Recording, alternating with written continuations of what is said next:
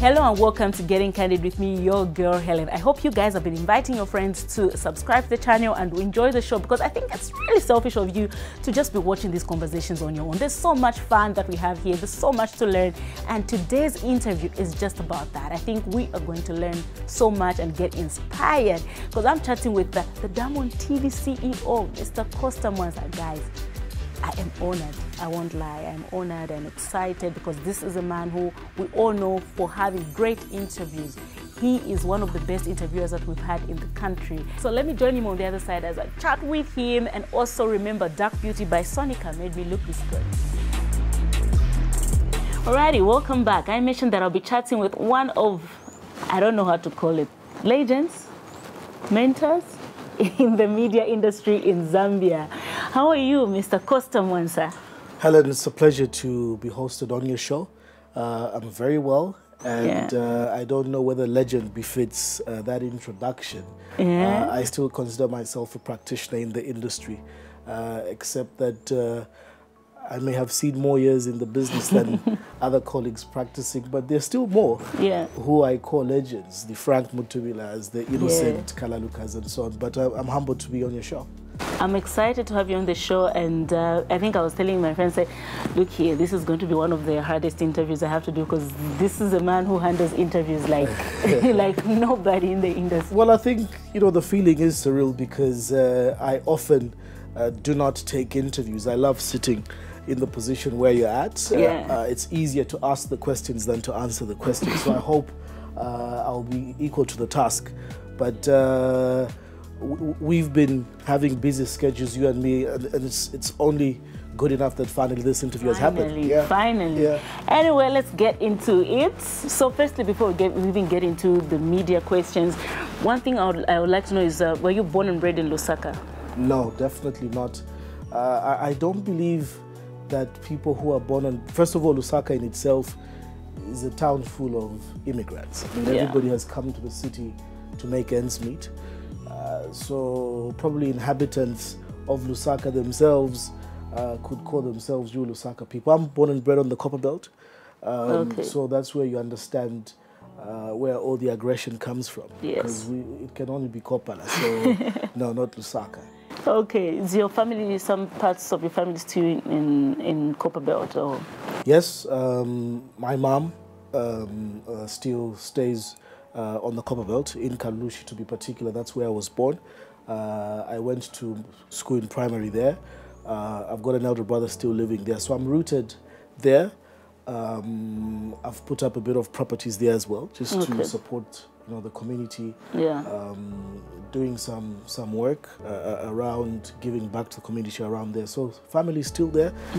Extended family dotted around, you know, Muflira, you know, Kitu and so on. So still in very constant touch with my roots on the Copper Belt. Okay, you moved to Lusaka. Was it because of school or?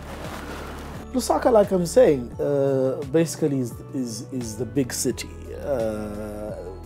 Obviously, we are now trying to look at aspects of decentralization and saying Lusaka is not Zambia. But when I finished my secondary school at Mkuba Boys, just early into the 2000s, I came obviously to Lusaka to pursue my career. I wanted to be a radio host or a DJ then, because I had started doing that while on the Copper Belt. Obviously, I enrolled into tertiary education under Evelyn Horn College, and at that time I used to do part-time jobs on you know, Choice FM then, at Findeco House. I used to do a few gigs in North Mid, Xenon, Boom Boom Room, and so on. So basically, it was trying to get platforms that can give one an opportunity to further their passion. So school, and obviously platforms to foster my media career. That's the whole reason why I had to travel into Lusaka, because you couldn't get those big platforms on the Copper Belt. Was it, many people would tell you, no, my parents didn't want to join, didn't want me to be in the media. Was it the same case for you, or maybe you were supported from the onset? Well, I mean, growing up, all of us, when we're young, have so many dreams. I kid you not, but if you spoke to people like Jacob Mlenga, who has played professional football, he would tell you that his odds were that I would be a professional footballer once upon a time, because I played very active football as a young boy with the likes of Jacob. And when we meet, he says I was better than him as a boy. So maybe football. My father was very staunch SDA. He was an elder in the church. We sang as a family choir in church. Probably my early media exposure was in church, because my father would love us to read and present Bible verses before a congregation. But after my father passed on when I was 8, I would have never known maybe what my father would have influenced me to be, because he was a miner, and generational inheritance within the Copper Belt obviously looks at your grandfather, your father, and everybody turning into the mines. But my media passion was more influenced out of music through brothers around me. We listened to a lot of music on tapes and so on. Watched a lot of black and white TV. So when I saw shows like Vibe with Sinbad, later on, things like Smooth Talk started, Frank Talk in itself, and generally just journalism around. I participated in a lot of school concerts then, and it gave me a lot of confidence in public speaking. When Radio Ichengelo came up, I joined the fan club then. Radio Phoenix was formed. They stretched their broadcast wings onto the Copperbelt. So I grew up listening to people like K-Smash, Kennedy, The Desire, Chilulemba, Gesh. And I started interacting with most of these people actually from the Copperbelt end. Most of the times when the 100% Hit Squad would have all these gigs on the Copperbelt, I'd be chaperoning most of them, putting up flyers before they came to the Copperbelt. If you talk about the likes of New Edge, Kelvin, Mwansa, JK, then I remember still being in secondary school, and I would promote shows for them at Cinderella nightclub then. Talk of the town, we used to call it Tots and Kitwe. So there was this interaction between music, me being a presenter. So the passion started, during my school days. It's only when I came into Lusaka that obviously I honed that into a professional career through journalism. Though that was not the first course I did. Landing into journalism was sort of a fateful event. I'm sure I'll tell that story one day. Okay, I would like to know that story, because I understand now that you've mentioned that you also studied law, right? So in the most recent past. Okay. So when I enrolled, when I completed secondary school, you obviously wait that 1 year before you get your results and choose what you want. Yeah. It was very clear for me at that point in time. My mom and the rest of my family, my older brother, I was very sure that I wanted to pursue journalism at Evelyn Horn College. Obviously, at that point, it was a diploma.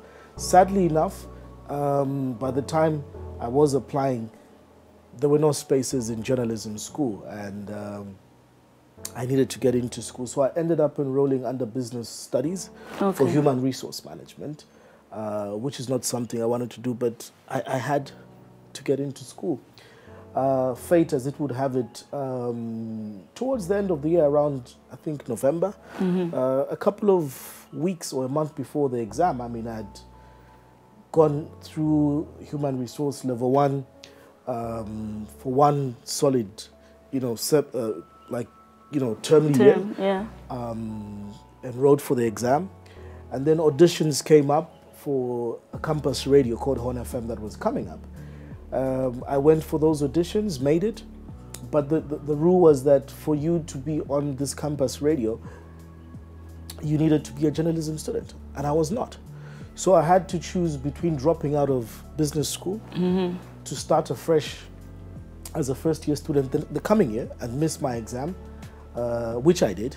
And lots of people, many who I meet nowadays, and we laugh about this, really made fun of me and didn't understand why somebody would leave business school and human resource and go as they called it, be a DJ. Yeah. So I lost 1 full year of my college education.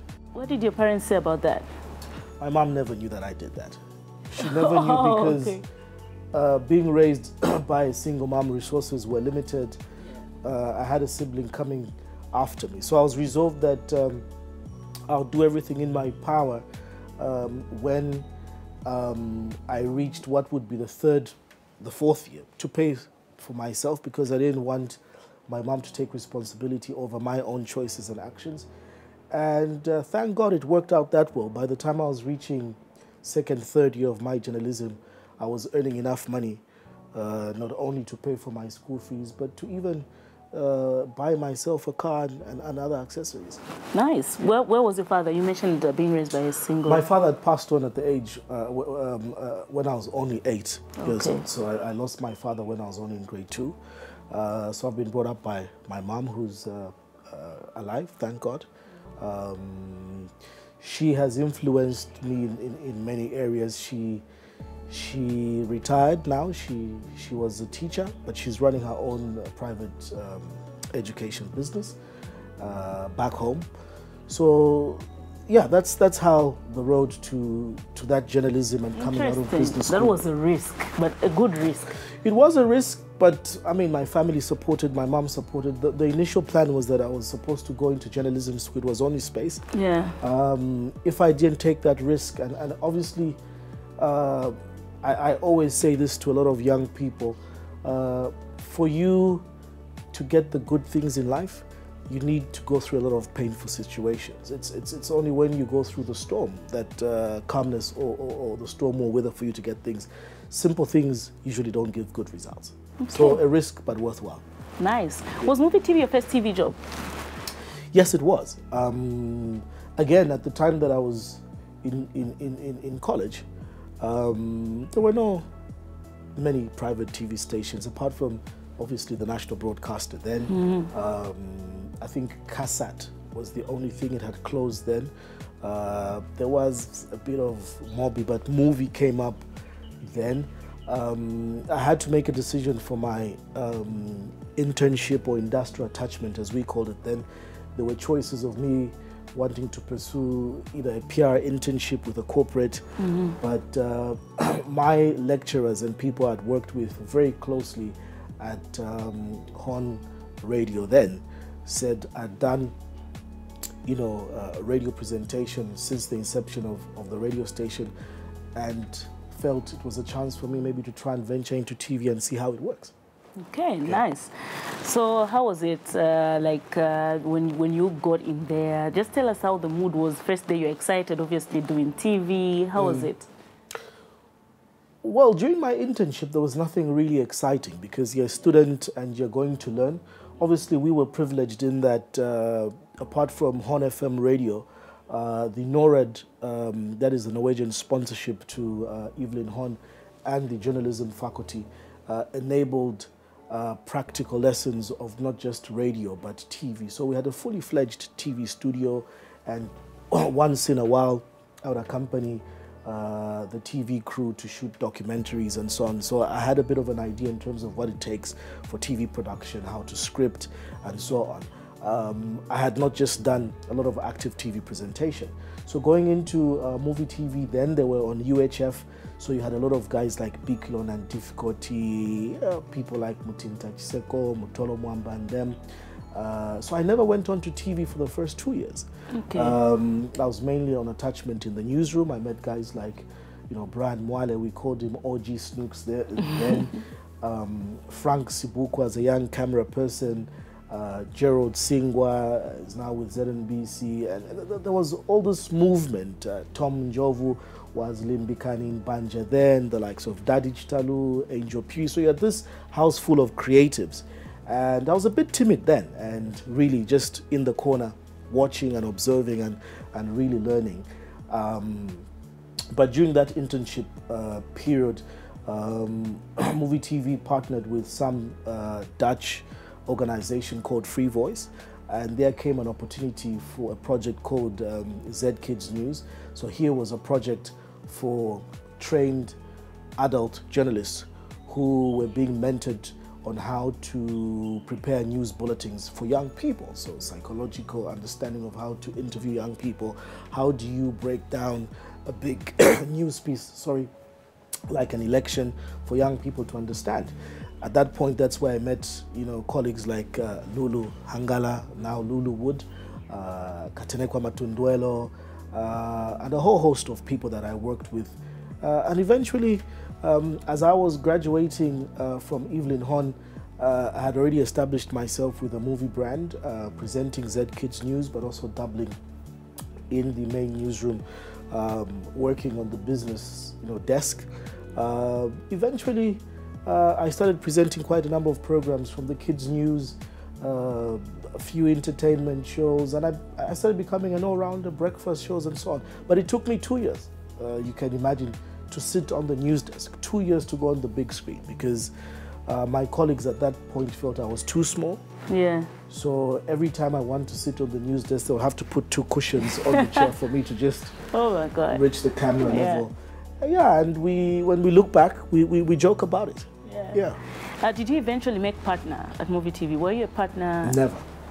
Oh, so the stories that we heard about you being a partner at Muvi TV were just... Don't believe everything you hear on the street. Okay. I was never partner. I joined as an intern, rose from being a single cab reporter to a kids news reporter to eventually news and managing editor, and finally general manager till the time I left. Nice. So now a lot of things were said about Muvi TV. A lot of people started complaining, the salaries, the treatment, and for some of the people that you worked with at Muvi TV were saying you were very vulgar towards your colleagues. But which is, for me, I'm asking this question because it's like the total opposite that you hear from the people that are under you right now here at Diamond TV. Is there some truth from the Muvi TV guys, or? Well, just like I said in my previous answer, I don't know whether those assertions are fact or they're just, rumors. I don't know what vulgar means, or mistreatment and salaries. But I believe, to be honest, at this point, I'm running an outfit that is different from my previous job. Yeah. So I cannot speak for Muvi. But one thing I know, I mean, I spent lots of years there. If at all there was anything of mistreating people and salaries, then people should have reported those things to the Labour Office, and those things would have come out. I think we ought to be honest. The real challenge I find as a person who's worked, I've never worked in government, I've always worked in private sector. First of all, many of us, not just myself, many of us do owe a great deal of who we've become, the experiences that we now have, to Steve Nyirenda, the likes of Angel Phiri and Muvi TV, because at the time the station was starting, there was no private TV with that kind of aggression, with that kind of caliber on the scene. You're talking of 2022, Muvi TV started around 2002, 2003. So 18 or so years down the line, you have 56 private TV stations. 56? That is not, and you need to always have a pioneer in the business, and that's what definitely Muvi TV did. Diamond TV for me is like an offshoot of the Muvi TV roots, of the Muvi TV branches. Everything and the exposure that I was given is owed to Muvi TV. Without things like the assignment, there would have been no Costa, Mwansa, and this hard, aggressive interviewer that people claim I am. So, mistreatment, I don't think that's true, really, during my time.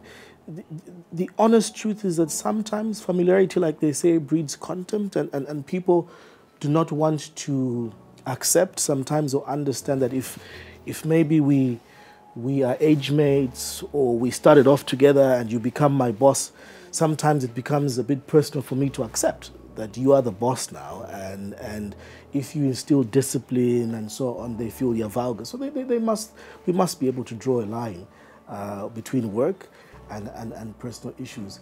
I enjoyed my experience and my time at Muvi TV. So will many people tell you. Today you look at programs like Impali, Frank spent a lot of time producing lots of, productions, Red Bag, Banja, and so on. You look at the likes of Tom and Jovu today and what they're doing.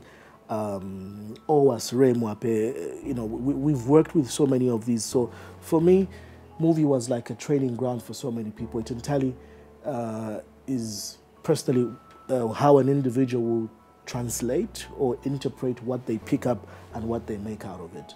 So to answer your question, whether it's fact or claim, whether I was vulgar to people, I did my job. Yeah. The best I could. If I offended people, I apologize. I still remain very close to many of my former workmates and colleagues. Some have come to join me, so if I was a very bad or vulgar person or mistreated people, how would they come and join or work with me?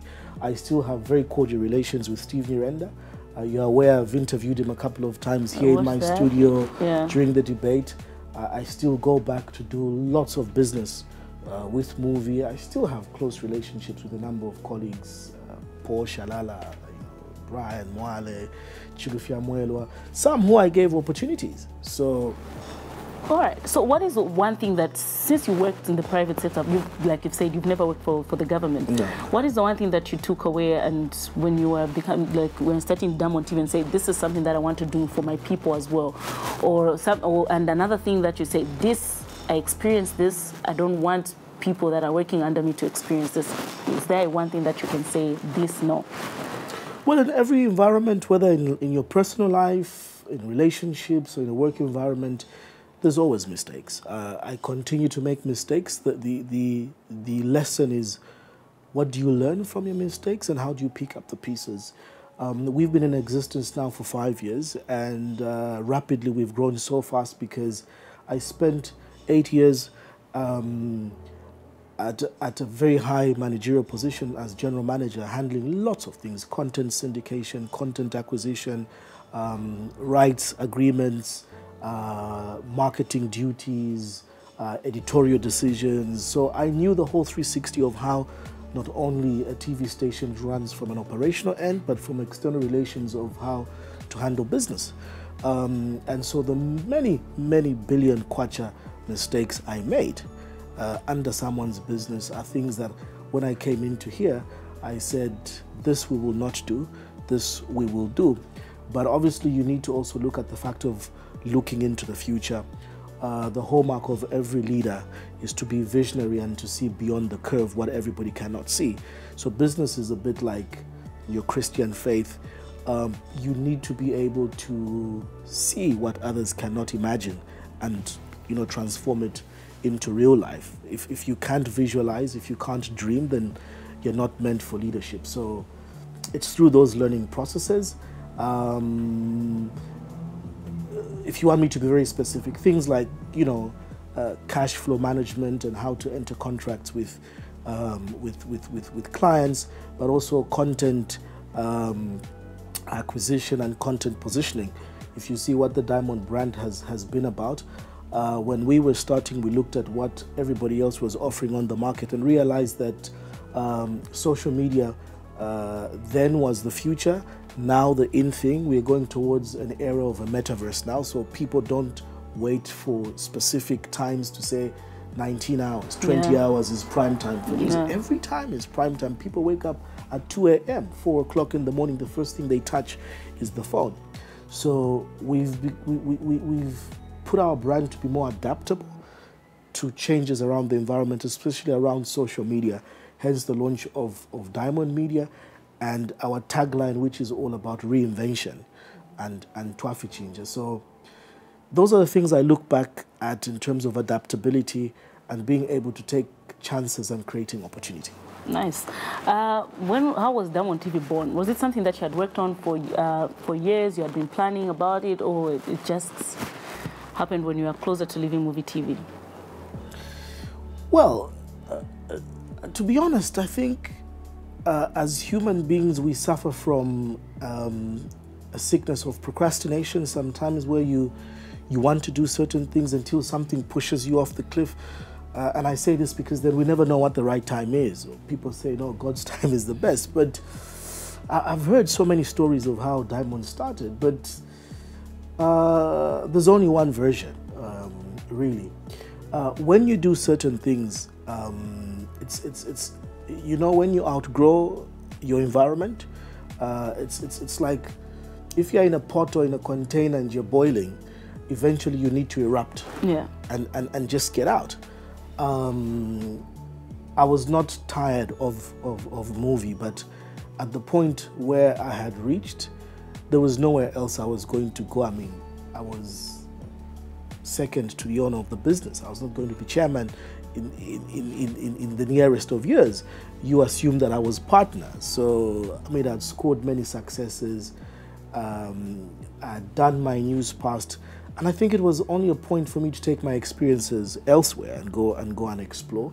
Because if I didn't do that, I think I would have been a danger to myself, in that I would have started doing routine work, and that is not growth in life.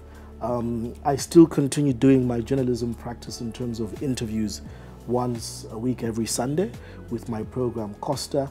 I'm working on a new reality show with Presenter Search, which I think for me is a new avenue of what I want to achieve in my life. I always tell myself that you need to have what I call the DPP in life. You need to first of all be driven. You need to be passionate about what you do, and then you need to have a purpose. Why do you exist? Why do you wake up, and why do you do what you do? And I think my purpose in life, as to why God has given me this talent in media and given me the opportunity to run my own platform, is to also give an opportunity to young Zambians. I'm very passionate about young people. I turn 40 soon, so I still consider myself young. Because somebody gave me an opportunity, I think it's my time as well to give other young people an opportunity and let them learn from me and take this thing forward. I usually get so upset when the journalism profession is looked at as a Blalizo profession, or when we're looked at as people who are only good enough for a 50 kwacha transport refund. This is a craft, this is a trade and a profession that contributes greatly towards setting an agenda of the nation. But away from the newsroom, what we do out of film and content, what you're doing right now, through media we can promote art, through media we can promote fashion. And in today's world, where we're trying to teach talent married into entrepreneurship and adding value, it's only through the media that you can begin to reap value out of fashion designers, musicians, artists. Imagine if there were no radio stations and TV platforms. Now social media channels like yours, where would the musicians play their music? Who would interview them? And for me, I think that is my passion, and my purpose is to let young talent shine like a diamond on my platform. And that's why, apart from just being TV reinvented, we say we're the home of Z pop culture, because every celebrity, billionaire or millionaire we see out of Hollywood, we see out of Nollywood or Joburg now, they had a platform given to them. So that for me is the reason why Diamond was born. I think I had to go into my next challenge in life. And yes, it took years of planning, because you can't just jump into a business without a plan. So there's been a very solid business idea behind Diamond from a very long time. I believe so far we've achieved the aspect of showing Zambians that news is real time, and that you have a platform that can guarantee you breaking news on the news front. We are quickly building on the pop culture aspect. So the ultimate plan going forward is that we can be a Pan-African brand and see how we integrate, first of all, starting with SADC and other players, content from Malawi, Zimbabwe, but also Zambian content going out there. We're working on a number of projects going out to the world. Great. Now that you talked about journalism being looked at like Blalizo, whatever, a lot of people, I think they say this is how we survive. Like, I want to do Blalizo because our salaries are small. They can't sustain me. I have to pay rent, I have to survive, I have to go for work. Do you think that's going to change? Do you think are people working towards improving salaries, especially for private media? for most of them. I've heard that so many times, but that will take us another show for me to really explain those challenges. But very quickly, to summarize that for you, I think we need to approach this issue on a number of fronts. Number one, it's from a policy side.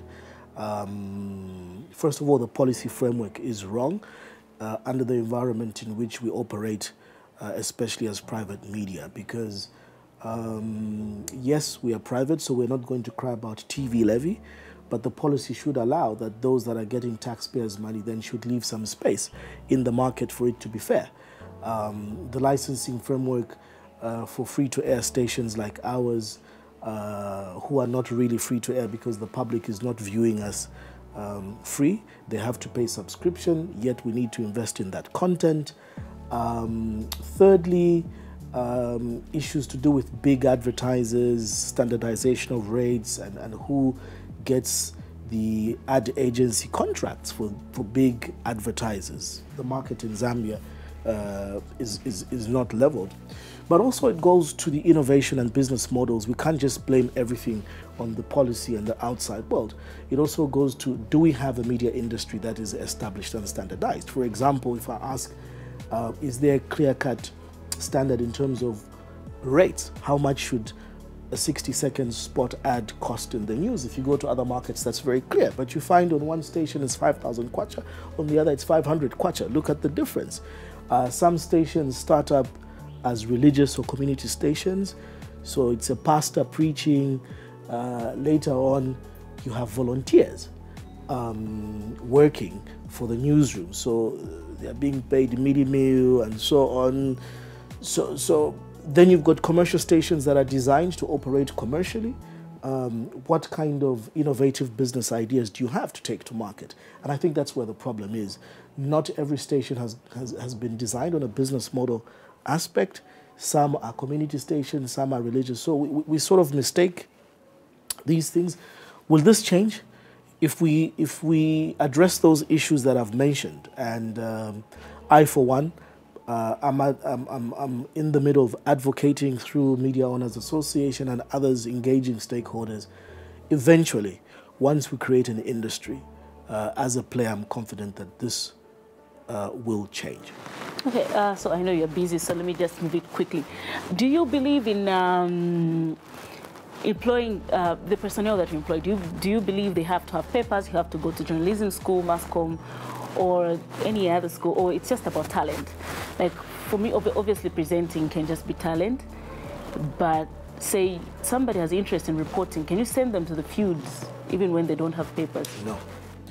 If you're going to work in mainstream journalism, you definitely need to go through the paces of understanding how to process and treat information. And this is where I always tell the public, because of social media, every Jim and Jack thinks they're a journalist. Yeah. Because I can tweet, because I can be the loudest on Facebook, and I become a journalist. And I've got nothing against our colleagues who hide behind selfie sticks and their phones, and they want to create whatever TV stations they are creating. Yeah. But there's law, there's rules to understand what borders on hardline defamation, what borders on espionage, what borders on inciting, the public, what borders on rules that venture on privacy of individuals.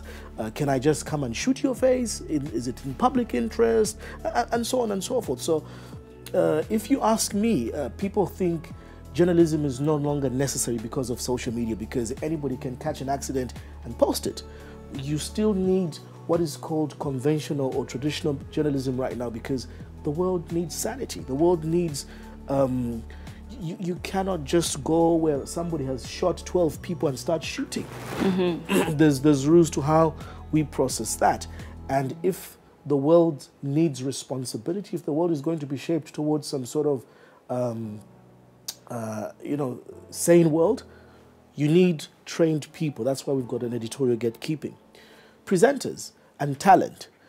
There are times when I employ people with the gut feeling, yes, that they are talented, but I always encourage them to have some academic understanding, because what we do, you cannot just go and sit in front of a camera and start parroting anything that comes in your mind. You've got professors, you've got doctors, you've got lawyers out there who are your audience. Are they going to watch or tune into your show because you're ill-informed or you're ignorant? So you do not need to be a journalist to present, but research and have an understanding over a topic or subject that you're going to present. Even when interviewing somebody, research more about them, understand who they are, what do they like, what are they all about. So for mainstream newsroom and journalism, definitely I'll require those qualifications. But talent without knowledge is useless. Yeah, that's true. Okay, now lastly, during elections, there were rumors that you were paid to be biased on with certain individuals. Did you, like, Diamond TV is paid like, okay, this amount, I'm coming to campaign, and I need you to be a bit biased when interviewing me. Did that happen? Diamond was paid, or who was paid? You. Myself? Yeah. Well, I hear lots of those stories, and 18 years plus in the business, the only thing that makes me sleep consciously without waking up at night is that I don't go to bed with any politician. I do my best as I can. If we are in the business of selling airtime, and if the public cannot understand that that's where we make our money, during a campaign, a politician needs to pay the price to appear on TV. And we have managed to build ourselves a brand where even the politicians know that if they feature on Costa, they will get the eyeballs. So we will pay or ask the price for what they want. But to answer your question very forthrightly, I've heard lots of these stories that have been paid by either Party X or Party Y. And for me, that is what maintains me to be neutral, because if the ruling party complains that I'm favoring the opposition complains that I'm favoring the ruling, then I think we are objective and really neutral. But we often do a good job. If you followed our election coverage, we stayed on the fence. We were the only station that brought about 13 candidates out of the 16 that were standing into presidential debates live, with everybody invited, even some who refused that they were never invited. So we showed that we're not biased. For commercial interviews or whatever, everybody paid their price according to the rate, but that's not true. You know that I was paid to be biased or to be soft on anybody. We interviewed everybody that made themselves available. Perfect. Lastly, what is one thing that you can tell the people that are aspiring to join the media, or they've just started this journey? First of all, it's become even more it's I would say difficult and easy to venture into this industry. In our times, we didn't have so many platforms and opportunities. Now, you can simply wake up in your bedroom, switch on your phone, and start talking, not to Zambia, not to Lusaka, but the whole wide world. That's how simple it's become. Mm-hmm. Difficult because then the amount of talent out there is huge, and people will only put their eyeballs on something that is relevant and something that is worth the while. But young people need to search inside of them to realize what gift God put in them, because God gifts all of us. The challenge, and I love the Bible story of the 3 servants, the 2 that multiplied their talents and the 1 that buried, is posting pictures of yourself nude talent, or you drunk talent. We all have nudity. Like I always say, an opinion is like nakedness. So I think talent is that which is unique in you, not something that everybody has. So for me, social media is basically an extended platform of what radio and TV was, because now you have an extended version of radio, which is podcasts and audio platform, Twitter Spaces and so on, smaller TV on YouTube, Twitter and Facebook, streaming and apps and so on. It's how you harness your unique gift and talent, add value to it, but it must impact people. So at the end of everything that you do, you have this getting candid with Hellen. Does sitting down with me have an impact on somebody that will watch?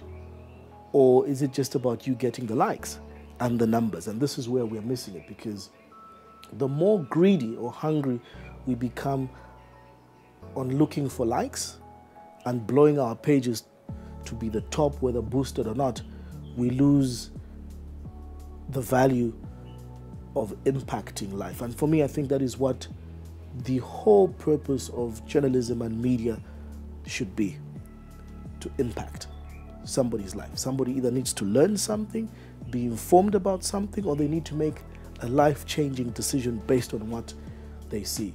So my advice is basically those three things. Harness your talent, discover yourself, be original, use social media to impact positively. Thank you so much. This has been very informative for myself as well, and I'm sure the people that are watching have learned one or two things. Thank you so much for making time to come on the show. You're welcome, thanks. Alrighty guys, I hope you enjoyed this interview. This was such an insightful interview. So remember to invite your friends and keep subscribing. Bye-bye.